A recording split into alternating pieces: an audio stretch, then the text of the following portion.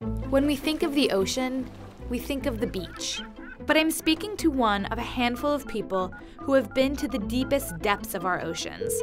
My name is Bruce Strickrott, and I am currently the senior pilot and manager of Alvin operations group at the Woods Hole Oceanographic Institution. Phew. He pilots a submarine called Alvin, and he works with scientists to explore deep ocean life and terrain.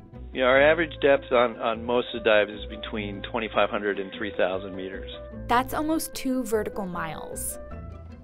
This is what it feels like to go 10,000 feet below the water's surface. We dive often down near the equator, so it's bright and sunny, and it's early morning, it's nice.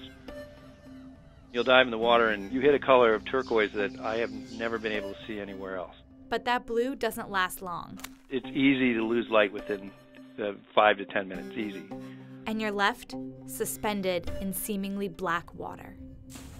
The sub spins the whole way down and the whole way up, but you don't even notice. The only way you can tell is you can look at the compass and see us turning around. Within that darkness, small flashes emerge. These are from animals who live at these extreme depths. You hit lots of bioluminescence. The amount that you can see outside is astounding. And then you hit the bottom. When you get to the site that you're headed to and you turn the lights on, there's a huge wow factor there. In particular, areas with geothermal vents or these underwater geysers, massive structures that rise thousands of feet up towards the surface.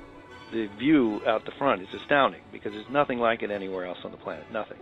Our perspective is altered by our experience because you can't go and look at the ocean anymore and think of it just as this endless flat surface of water. You have an understanding of what's underneath it.